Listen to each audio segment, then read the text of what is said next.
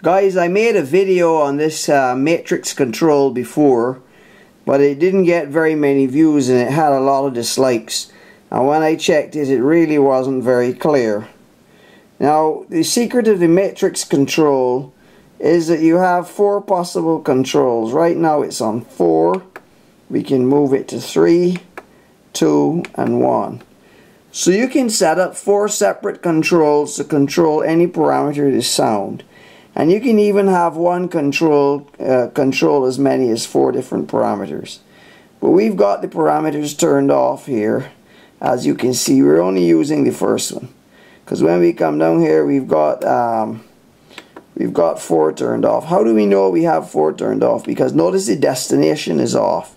So control destination 4 is off, control destination 3, and likewise 2, and we just have 1 enabled. So let's just concentrate on the parameters that you can set for each control destination. First of all, there's a control source. As you can see there, we have it set to CC12, but you can set it to any control change number or any MIDI parameter you want to do. So we're going to leave it set for control continuous control 12. So the destination, notice I have the destination set to cut off. But you can set the destination to a whole range of different parameters to do with the TVA, the TVF, and so forth. You can get the attack, the decay, the release of any of those envelope generators. And then the next parameter is the sensitivity. We've got the sensitivity to plus 63, which means maximum sensitivity. And then notice the control switches are on. We don't have to really turn on all of them, but the little blue indicators up top here show us that we're only using 2 of the partials. So really and truly the same thing would work if we had 1 and 2 on and 3 and 4 off. Because 3 and 4, even though set to on, are not doing anything because the partials are turned off. But the advantage of having the control switch is that you can get your effect to affect one partial and not the other. So that's called partial splitting. So you don't have to be able to deal with all 2 partials. But we've got all 2 partials on and we're changing the control frequency for all 2 of them.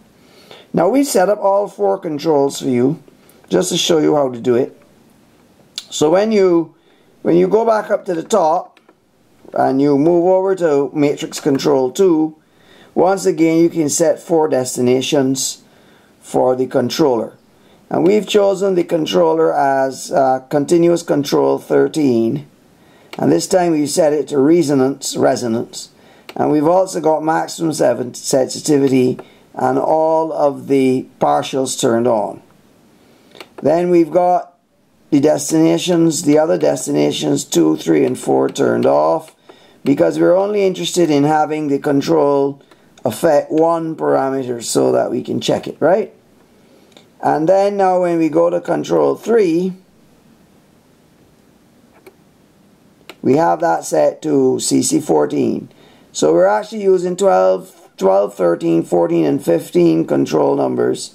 And this one is set to the pitch envelope attack time. That's what that abbreviation there means. Pitch envelope attack time. And we've got the maximum sensitivity on that.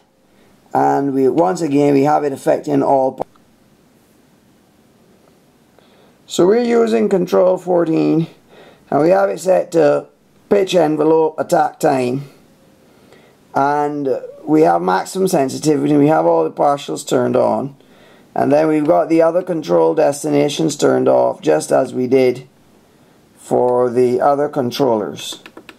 And then finally we're going to go to matrix control 4, and